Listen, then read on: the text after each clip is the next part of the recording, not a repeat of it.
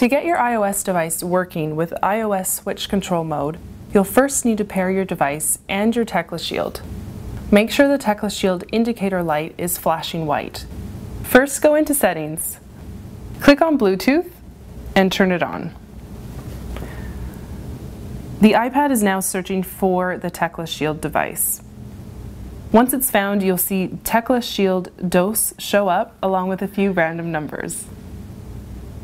Click Tecla Shield DOS. You'll see on the Tecla Shield the light will start to change and pulsate. Once you see Tecla Shield show up under My Devices as connected, you can proceed to the next step.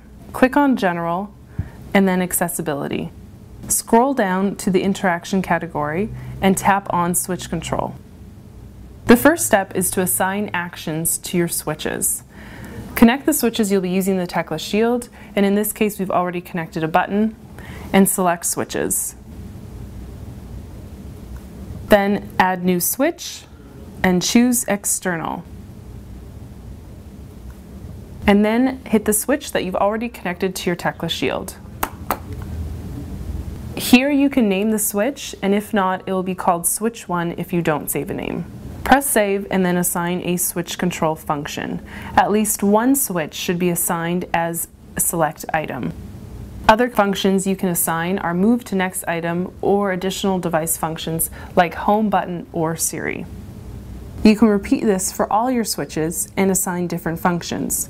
You can assign up to 5 additional switches with the Tecla Shield, each with different functions. Once you're done assigning switches, go back to Switch Control and turn it on. Once this is activated, you'll see a frame appear that will move through the different items if Auto Scan is enabled. In this case, it is.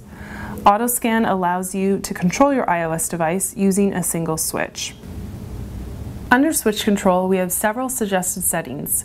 If using Auto Scan, which in this case with a single switch we are, you can set up the scanning time, the pause time for the first item of a screen, the number of loops that a frame will make around a screen before it disappears, as well as Auto Tap, which allows you to automatically open an item when you click on it.